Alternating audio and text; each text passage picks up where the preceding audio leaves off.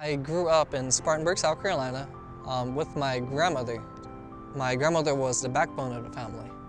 I had a love for wildlife and animals and insects, and I brought them all to my grandmother, and even though she really did not like them, I had a really deep appreciation for them.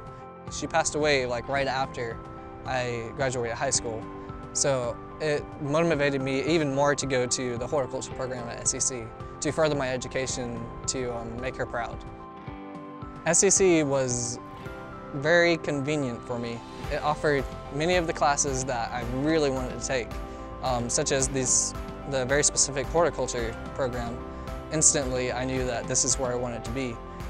I definitely excelled in this program, like a head start after high school, getting into what I love.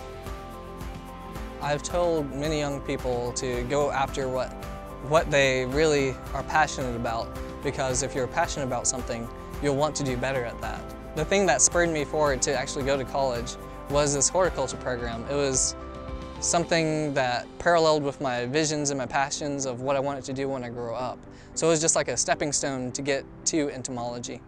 And I have to know plants in order to know insects because they just go hand in hand together.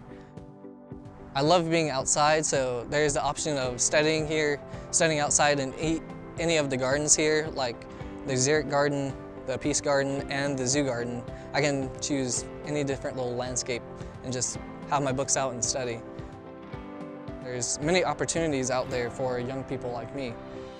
Make some goals for yourself in order to go to college and pursue your dreams. I'm Quincy, and I will be an entomologist.